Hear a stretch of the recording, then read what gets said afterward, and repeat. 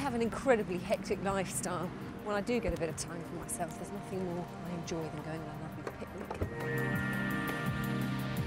Of course, we always have to rely on the great British weather.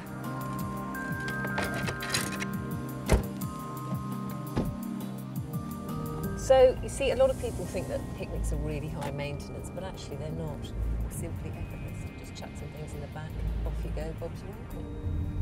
Hope it stops raining. My whole life has been littered with picnics. Memories of running around, flying kites, running on the beach, eating, drinking, just having great fun. Freedom, you see. Food. Keep it simple. Lovely cheese, bread, something really lovely to drink.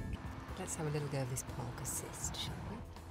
Okay, so you're driving along, you spot where you want to park your car, you indicate, you push the little button there with a P on it. Now look, that is amazing. Look, look, no hands, no hands. The car is parking itself. That is extraordinary. Now I'm going to get the best part of the picnic. Yum, yum. Having a car is like having a little house on wheels, isn't it? You just go off wherever you like, on an adventure. You can have all your kit in the car with you, stop where you want, go where you want, be who you want. The essentials for a picnic: fun, food, great location.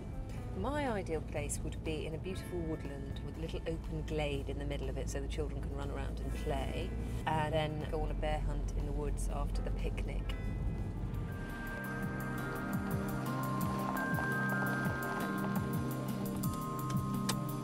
Right, well, I'm not sure what the weather's going to hold, but hey, we made the effort, so let's go.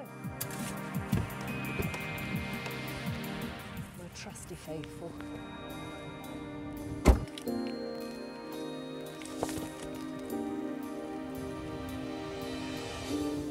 I feel like Mary Poppins.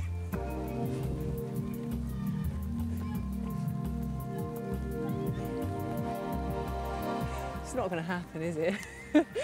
But I do know the place for a perfect picnic. Cheers.